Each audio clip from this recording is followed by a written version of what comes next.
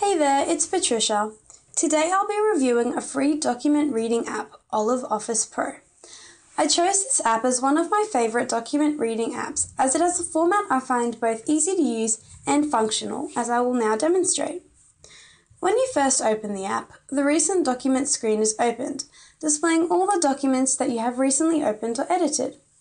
As in each screen, the top right-hand corner icon of an ellipses pops up other icons at the bottom of the screen that allow you to choose multiple documents to delete, email, or rename.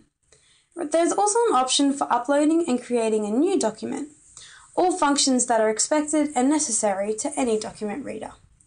The Function tab allows you to see more apps that the Olive brand sell.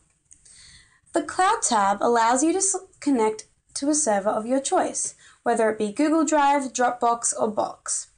This is a simple way to access all of your cloud-saved documents.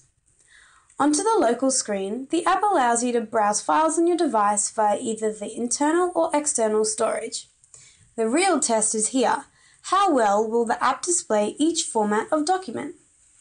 Starting with Word, an automatically zoomed view of the document comes up, with the bottom left-hand corner displaying the blue arrows that allow you to edit the document in a basic way. All the necessities can be found here: paragraph and font settings, and your usual copy and paste. I personally think this is a pretty good document reader and works for Word documents exactly as I would want it to. As for PowerPoint presentations, the app only shows the presentation in slide format, not allowing you to edit each slide, but giving you the option to zoom. As a document reading app, I think this is sufficient, as the editing part of the PowerPoint presentation is a whole other field. This format again I find appealing as it's simple to read and doesn't distract from the text.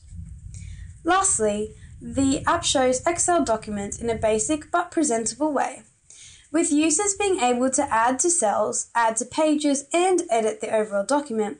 There are not table creating functions or any other advanced Excel functions, so this would be best for mainly viewing and reviewing Excel documents rather than the creation process. This is very similar for Adobe PDFs as well.